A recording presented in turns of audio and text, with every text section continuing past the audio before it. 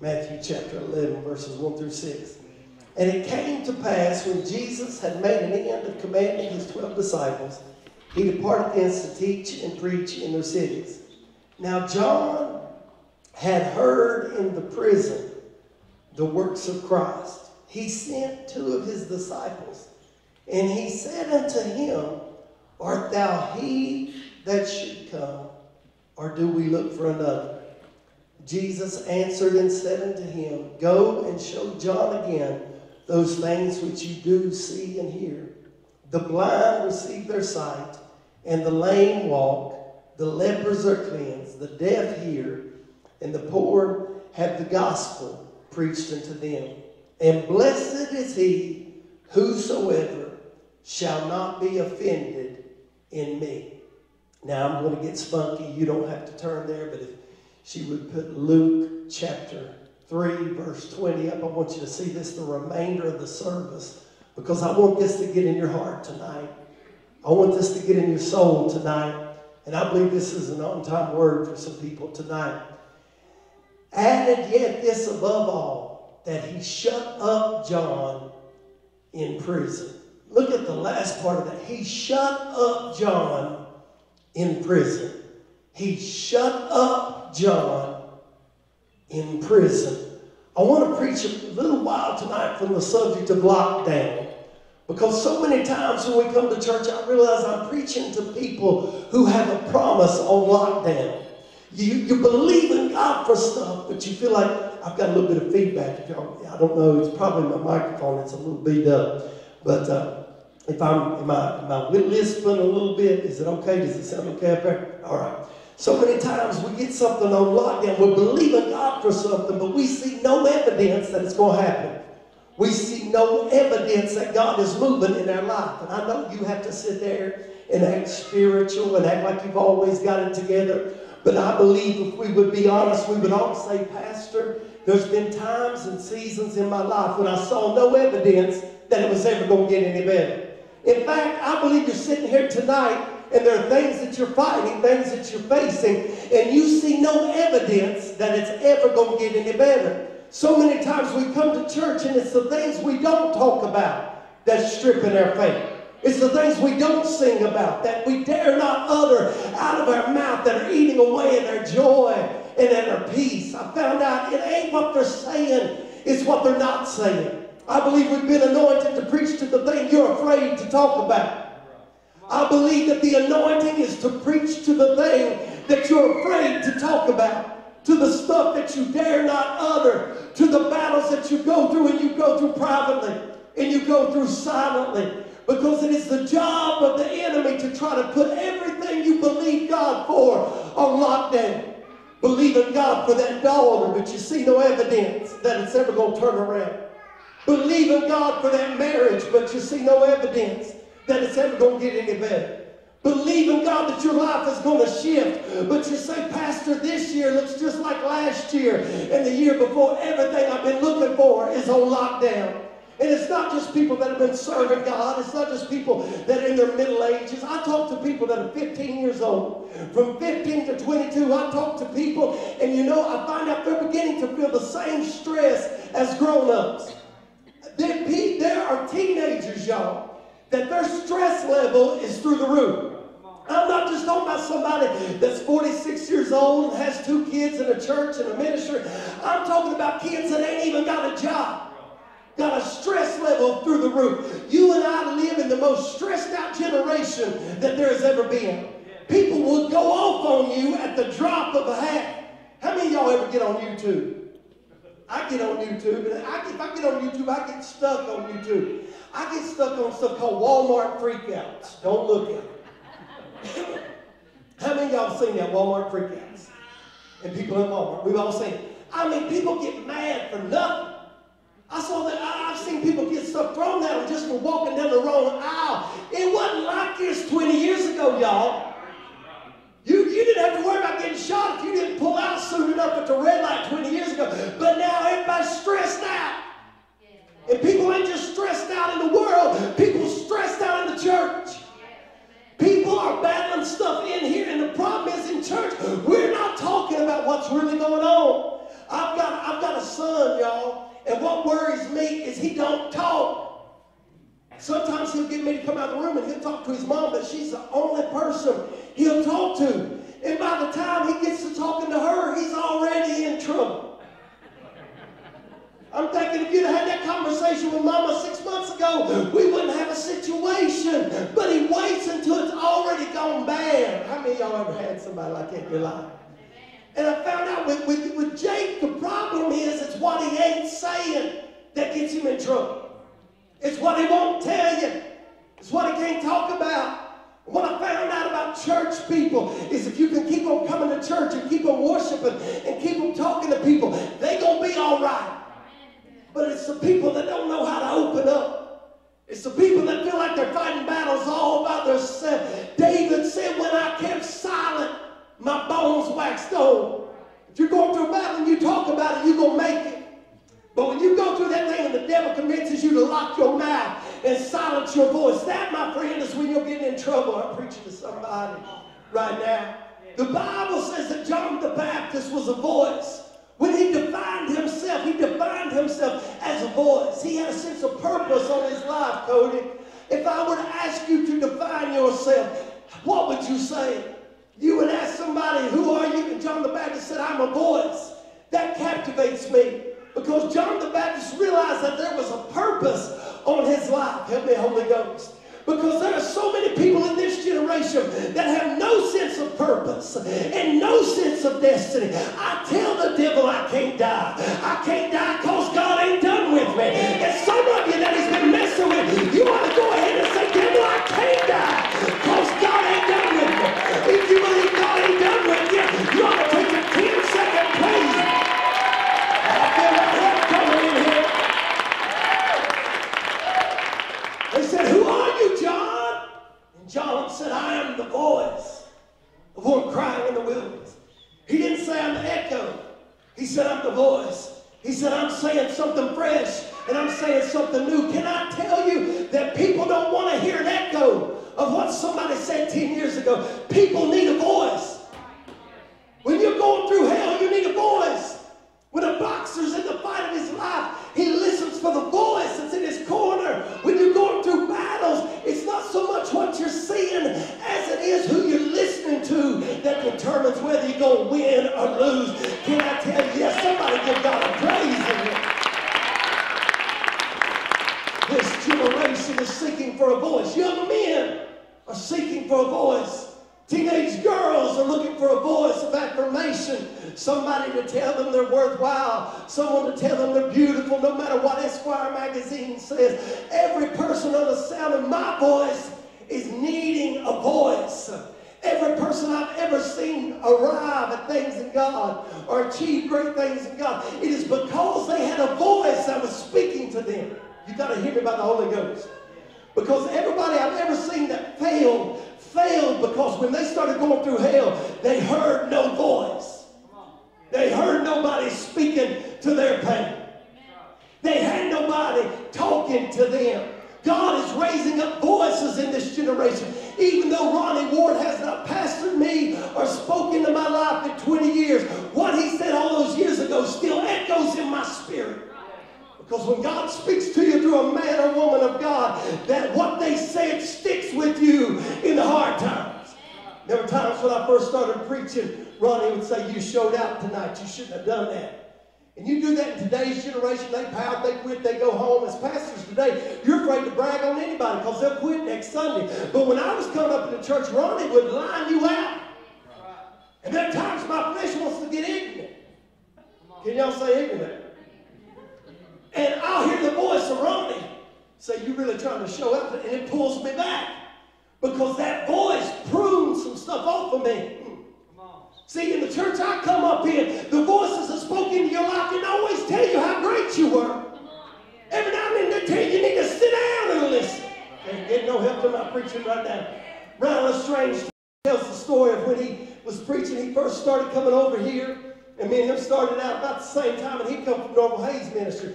Now Ryan Lestrange has a international ministry. Me and him used to tag team preach together. I preached for him, he's preached for me. But he was preaching a revival in Castlewood, Virginia. And as he was preaching this revival in Castlewood, Virginia, he laid hands on a blind woman and she got healed. And news spread throughout Castlewood, Russell County, Dickinson County, Tazewell County. Ryan was a young preacher, as I was. And he called his mentor, Norval Hayes. And Norval Hayes was a legend of faith, a legend of preachers back in that day. And he had raised up Ryan and spoke into Ryan's life. And Ryan picked up the phone. And Ryan said, hey, Brother Norval, I had to tell you, I healed a blind lady tonight. That was legally blind, verified blind. I healed her. And instead of Norval acting like today's preachers, he said, that's great, Ryan. I hope you still love me. I'm so proud of you. You're the best. Norval said, you do realize God could have used an ass to heal that lady. I think you know help in here. He was reminding Ryan, don't get too big for your britches. And every now and then you need a voice that reminds you, don't get too big for your britches. And Ryan's still preaching today, not because he was petted or coddled, but because he had a voice that would keep him in check. You and I live in a generation that don't want to be caught in check. You and I live in a time where as long as they're preaching what you like and saying what makes you feel good, they're like, I love you, preacher, but the minute you challenge them, the minute you offend them, they don't. And they wonder why they're not experiencing what they see in this book. They wonder why they're not seeing the promises that they feel like God's spoken to. John the Baptist was not an echo of something he heard off of somebody else. He was a voice from what he heard from God that challenged the people of God.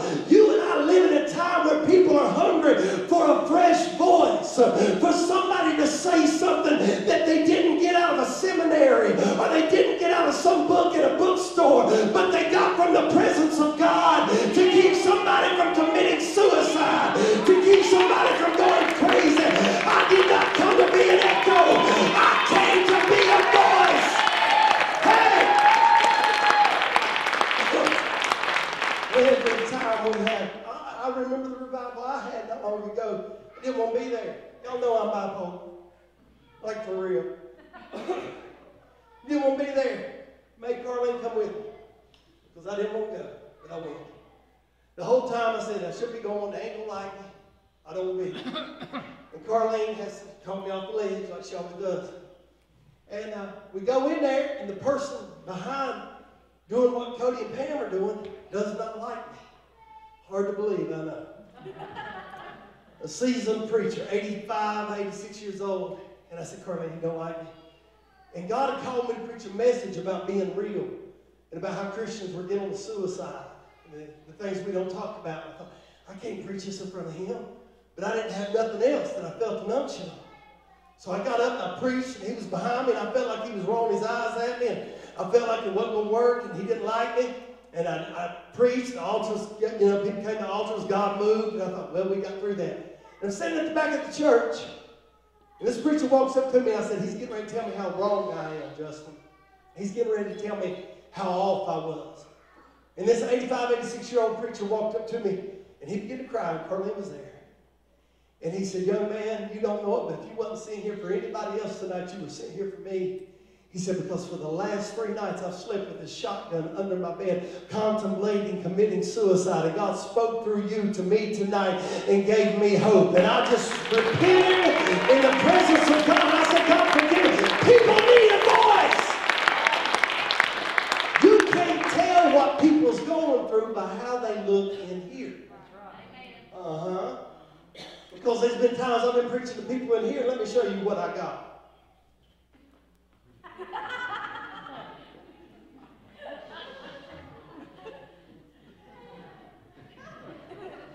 And if I was going by faces, I'd say, I'm missing.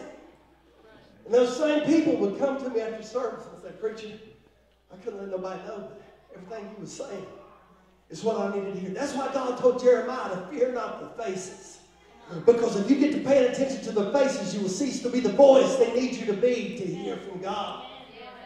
And John the Baptist was the voice. He said, I got a purpose, and my purpose is to prepare the way not just for my cousin, but for the Messiah, Jesus. And he would preach like nobody would preach. In fact, Jesus said he's the best there ever was under the old covenant. Jesus said it. Jesus said it. He said, ain't nobody better than my cousin John. He's the best preacher the old covenant's ever had. He said, John is the real deal. When Jesus says you're good, you're good. Amen? John the Baptist had this sense of purpose that I don't see on a lot of believers today. That I don't see on a lot of teenagers today. When we come up in church, we had a sense of purpose that we had to be there because God was going to use us to touch somebody. God was going to use us to be a voice in somebody's life. Let me ask you, are you a voice in anybody's life? Is there anybody that your words give them hope? That God uses you as a voice to talk them off the ledge. I'm a public voice that preaches to a lot of people every week. But God took her soft voice that keeps me going. Everybody needs a voice. Are you a voice? Are you speaking to people? When people hear you, do they hear a voice of hope? A voice that challenges them. A voice that encourages them. There are too many preachers in today's hour that are not voices from the Lord, but they're echoes from the past. And people are hungry for a fresh word from God. For something that's talking to what they're dealing with right now. And when you put yourself in the presence of God and say, God, make me a voice. Use me to be a vessel that you speak through into that person's life. I wouldn't be here today if it hadn't been for the voices that God sent into my life. I'm going to tell you, I hear voices. I still hear Bishop Jack talking to me. I still hear Ken Wilson preaching to me. I still hear Uncle Charlie. Even though, he goes somewhere else, I still hear my Uncle Charlie in some of those early sermons that he preached. I hear those voices because those voices will forever go with me. And when God uses somebody to speak into your life, you never forget what it was they said. You, my friend, have been called to be a voice. There's somebody that's listening for you, not to say how you feeling today, but to say what thus saith the Lord. There are too many times we speak out of our flesh rather than out of our spirit.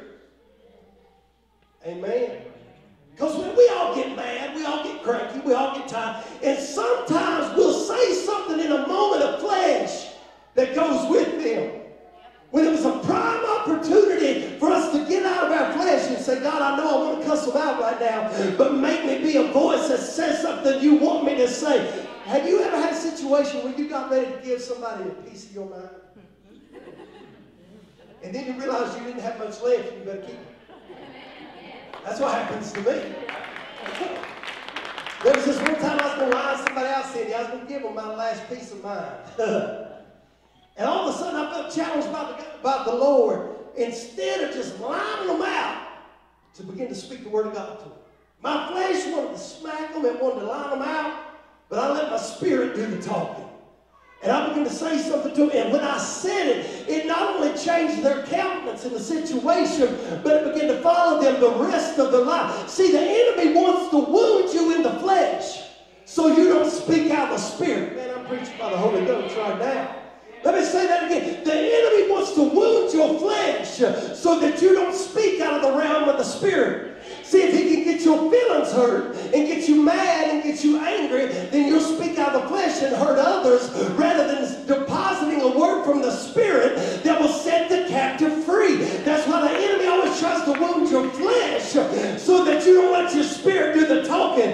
But I'm going to tell you, when you say, I'm going to be a voice for the Lord, you're going to have to realize there's going to be some times you don't feel like it. Speak anyhow. You don't feel like blessing them. Bless them anyhow. Because God has called you to be a voice. Lord, I'm feeling this right now. God has called you. Somebody can say, me. All right, this week, say, me. God has called you to be a voice. There are people around you just listening to your voice. Sometimes we get caught up in silly chatter when somebody's hoping that you use your voice to give them a fresh revelation of God, a fresh view of God. There are so many people today that are just saying, will anybody talk about the Lord? Will anybody give me something that can help me fight the battle that I'm facing at home? Because they can't always tell you what they're going through. But they're listening to anything you say that'll give them hope. And nobody was a better voice than John the Baptist. Not Elijah, Not Moses, not Joshua, not Abraham, Isaac, and Jacob, not Jonah when he came out of the belly of that whale, not Samson when he wore the Philistines out. Nobody can do it like John the Baptist. What does the Bible say Herod did?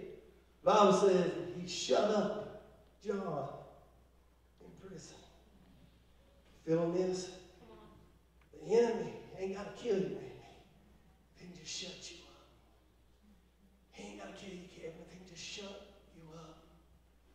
It becomes the job of the enemy to hurt you so bad that you quit being the voice God called you to be. That you quit speaking with the passion that you used to speak with. Have you ever met people at one season in their life, they spoke with such passion, such anointing, and such zeal, but they went through some stuff, the promise got on lockdown, and now they've been shut up. Amen. Still coming to church, but they ain't saying nothing. Amen. Still believing in Jesus, but they ain't saying nothing. Because it is the job of the enemy to shut you up. He wanted to get Job to quit giving God the praise, so he released an onslaught trying to shut him up. I'm where you're at right now. Because what has the enemy used? To try to shut you up. To try to get you to just go through the motions. John was so good at what it is, and you got to realize when you're good at what you do, opposition will come against you. Nobody tackled the guy on the bench in the Patriots game. They probably wanted to, but they didn't. Why? They only tackled the guy with the ball. Why? Because the guy with the ball is holding what matters. The reason the enemy's been trying to tackle you is because you hold what matters. So if he's been trying to knock you out, you ought to give God a praise because you're packing something that he don't want you to bring across the goal line. Woo, I feel that. Nobody's tackling the guy selling hot dogs on Road 22. Unless they're drunk, they're going to end up on YouTube. But they try to tackle the quarterback because he got the ball. And that ball means advancement. When God puts something in you that can advance you and advance your family, the enemy will try to tackle. I remember watching Ricky and Scotty play when I was a little boy. They played basketball. I still believe the old man can take you. I don't care what you say. I watched them play basketball. When they had the ball one time, I was playing Tazewell, man. I was just like, oh, we in Tazewell. It was a good game, Rick. Good game. Y'all beat Tazewell. It was a good game, though. But I remember when they get that ball, man, you knew the Michaels boys was going to take the shot because y'all ain't real good at passing. And when you get the ball, whether it's basketball or football, all emphasis comes on you. When you get in the presence of God and God drops a purpose in you, drops a blessing on you, spiritual opposition comes against you to try to shut you up, to try to shut you down, to try to tackle you behind enemy lines, that even if he can't kill you, you're so hurt you ain't giving God the praise.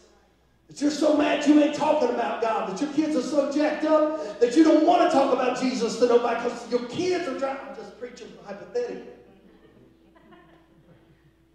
That there's so much hell going on you can't talk about that you just shut up. And then if you shut up, the devil got you. Don't matter that you're still on the planet. If you're not occupying your purpose, you're not doing what God called you to do. And you'll go to heaven when you die in the sweet by and by, but you will not experience any victory now if you let the enemy shut you up and make you believe God's done with you. John the Baptist, when he was shut up in that jail, he began to remember what Jesus spoke to him at the Jordan.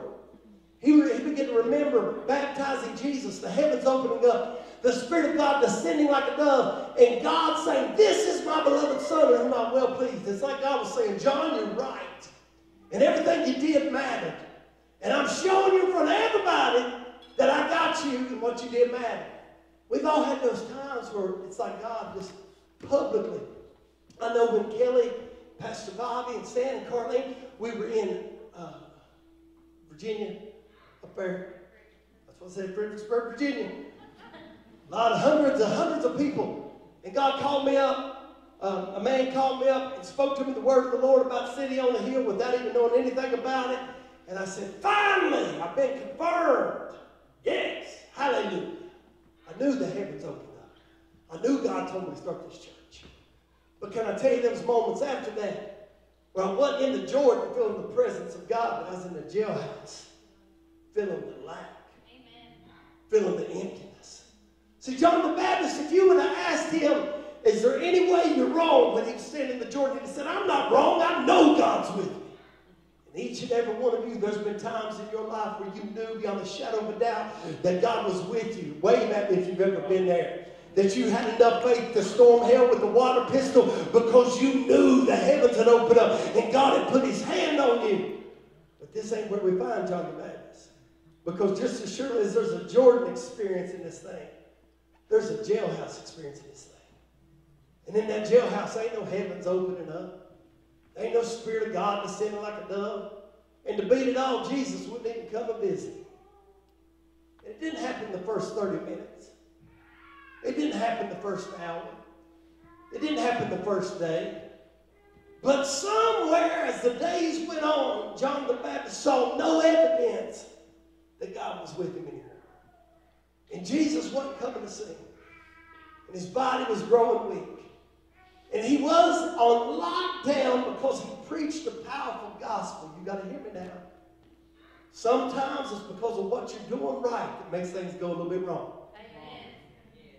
John the Baptist could have handled it if he would have done something wrong and they would have put him in there. But it really checks your faith when you've done right for people and they do you wrong.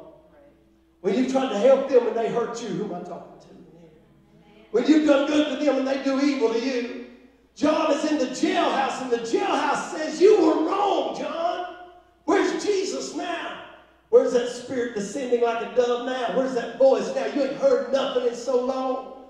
All you see is bars. All you see is emptiness. Your faith is on lockdown. John, you were wrong. God ain't with you. You got to hear me right now because that's the same place some of you are. I feel this so strong that I can't even articulate it. Some of you are in that jailhouse where the enemy's whispering to you, if God's really going to bail your kid out, why are you here? Why ain't they acting right? If God really spoke to you that it's going to be okay, why does it seem worse today than it did back then? If God really said he's going to turn it around, then where's the evidence he's going to turn it around? The enemy is a master of coming to the jail cell and trying to talk you out of your promise. Notice that the devil didn't mess with John the Baptist when he was standing in the middle of the Jordan. But in that prison cell, Satan began to whisper to him, you really think you're going to make it? You've invested all your time and all your ministry on this guy Jesus, your cousin, and he won't even come and see you. And something crept into John, it's crept into you, and it's crept into me. We don't talk about it, we don't shout about it, but it's real. A little thing called doubt. We love to talk about faith because we tongue-talking, pew-walking, Bible-packing, devil-smacking folks. But the truth is, it's the doubt. Sometimes we don't feel like we can do without. Amen. John the Baptist finds himself saying, oh, Lord, I'm doubting. I'm doubting my cousin. I'm doubting my Lord. I'm doubting my life. I'm doubting that I spent all those years doing the right thing. Now, before we get too hard on John the Baptist, let's be real. We've all been there where we begin to doubt. It can get so tough. Now, maybe you ain't had that, so I want you to pray for me at the end of service, anointed cherub. Because you must be Jesus' second cousin. So I need you to pray for me. But we've all had them times in life where we begin to doubt. We say, God, is it going to be okay? Amen. Did I really hear you? Amen. Did you really move for me? Or God, was it a figment of my imagination? Did I make it up? Have you left me, God? Or were you ever even really there? Because the jailhouse can challenge you. The jailhouse makes you think it ain't going to be okay. The jailhouse makes you think it was all an illusion and it's going downhill from here. And John got so bad off that he did the unthinkable. He sent 2 of his disciples to ask Jesus if he was who he said he was. 2's the number of witness. 2's the number of affirmation. These 2 witnesses go to Jesus and they said, Jesus, this is an embarrassing question. But your cousin, John, you ain't been to see him. And he's struggling so bad that he's wondering if you're really the one, or maybe he missed it and he should be preaching for somebody else. Because every covenant relationship will be tested. Amen. And what blesses me about Jesus is he didn't flip out on John and disown him the way church people do today. Jesus can handle our doubt. Jesus doesn't get nervous when we go through doubts. We do, but he don't. Because he knows he's going to bring us through the doubt and get us back under the spout where the glory is pouring out. And we're going to want to scream and shout. He knows we're going to be okay. The doubt's your problem. It ain't his problem. Because he's the author and the finisher. And he's going to make sure your faith is okay. And Jesus didn't say, well, you tell John I'll banish him to eternal darkness. I'm done with him for doubting me. No, that's what Pentecostal preachers do, but that ain't what Jesus did. Jesus said, you go tell my cousin it's all right. You go tell him the deaf they hear, the blind they see, the lepers they're cleansed, and the dead they're raised. My cousin John, he's going to be all right because I'll take care of him my way. He said, you go tell him. John will get all he needs when he knows that. You tell him. And Jesus waited till his disciples walked off so they couldn't hear him. Because that's just the way Jesus is. And he started bragging on John. And he said, by the way, I know John's doubting right now. He's struggling. To all y'all that's listening, you heard them ask me. But there ain't nobody better than John the Baptist.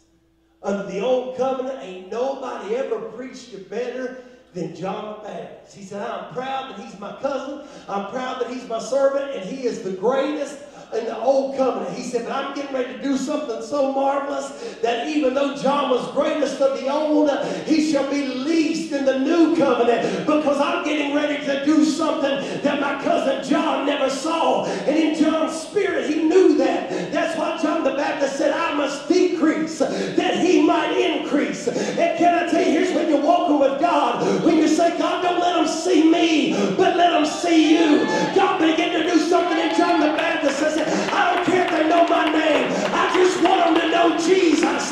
That's what made him a voice. And when you begin to pray, God, make me a voice that makes your name great. I know a lot of people want to get into the ministry. A lot of people want to preach. I did a Facebook Live this morning. Did anybody see that? It was like at 7 this morning. After I did the Facebook Live, I had a preacher text me and said that he'd been bitter at me for years. And he was bitter because I didn't let him preach. And he was bitter because he wanted to make his name great. And I sensed that, and y'all don't know who I'm talking about because I don't throw people under the bus. But the reason I didn't give him the pulpit was, first of all, God didn't tell me to. And second of all, he was preaching condemnation on people. And thirdly, he was doing it to make his name known and not the name of Jesus known. And you can't release that on your people because it'll mess your people up. It wasn't that I didn't love the guy, it's just I felt restraint to not release him on y'all. So y'all are welcome. But I didn't. But he's still mad about it. He's still bitter. And a lot of people are bitter because they want to be a voice to lift their name up. But when God begins to work on you, you get to a place where you say, God, it ain't about me. It's about you. And there are people that need to hear from you. So God, if you'll just anoint me, I don't care if they know my name, if they remember me, but God, if you would just speak to me, to that person, so that they don't commit suicide, so that they don't go the wrong way, God, I'll give you all the praise in there. God is raising up some people that are praying to be a voice.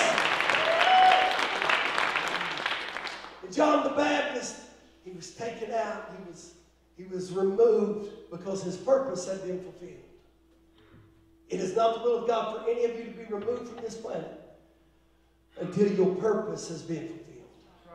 That jailhouse almost talked John out of believing that he had done the right thing. Can I tell you, after I knew that I knew, and I wouldn't have took nothing for believing that God told me to start City on the Hill. There were times that in the jailhouse of life, because I found out a jailhouse ain't always got to have metal bars.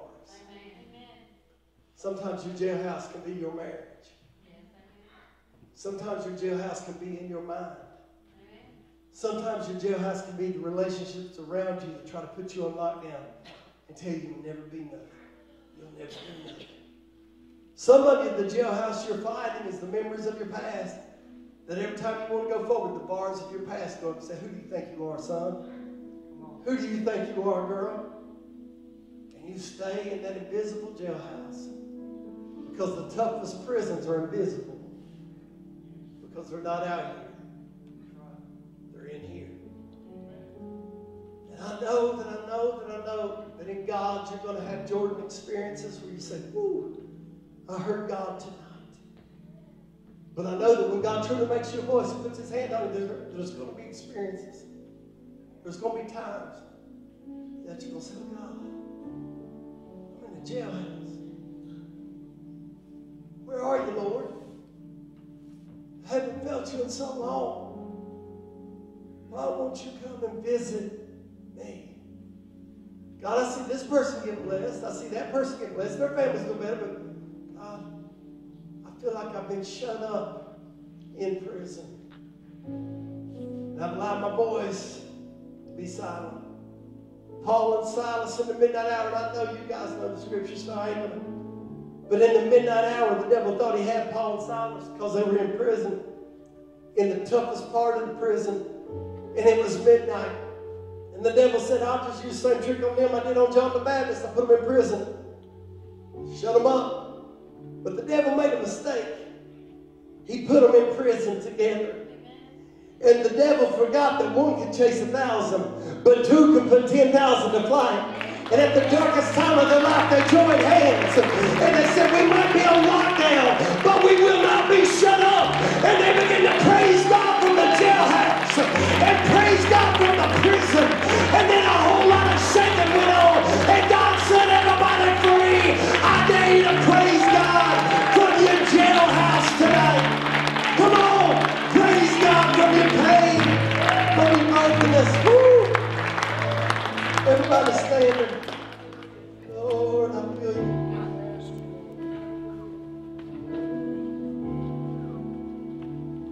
If you won't stay silent, it won't stay around long. That's somebody's word for tonight. If you won't stay silent, it won't stay around long. But the devil can shut you up, get you going through the motions, and he ain't got to worry about you. Don't fumble the ball. Don't release the purpose God deposited in you. I want you to lift those hands to the King of Kings and the Lord of Lords. Heavenly Father, I praise you that the cry of their heart is to not be an echo, but to be voices to their family, to their loved ones, voices of hope, voices of restoration,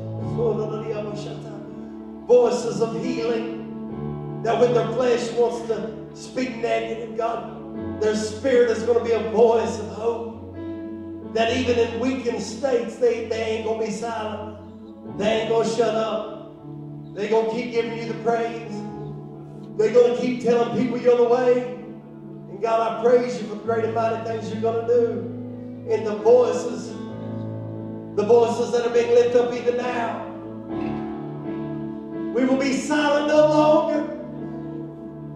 We will not be silenced by the pressures of the world, by the pain around us, by the fears within us. We will praise you from our jailhouse. We will wait, as he said, for their change to come. Because David said, you will not leave my soul in hell. David said, I won't stay in this jail cell. I won't stay in this bad place. God, I'm going to praise you right here because I know you're going to get me out of it. Somebody, that's the word you need for tonight. God will get you out of this. It ain't always going to be that way. You ain't always going to be shedding those tears. You're not always going to be crying like that. Heavenly Father, I praise you. I praise you that voices are arising in this house. Voices are declaring and decreeing your power, your peace, and your presence to this community. God, I praise you for a new day, a new day, a new day. Pam, would you sing them something? And as she sings, As Cody sings, and as Cody and Pam sing, I just want y'all to praise the Lord. Don't be silent.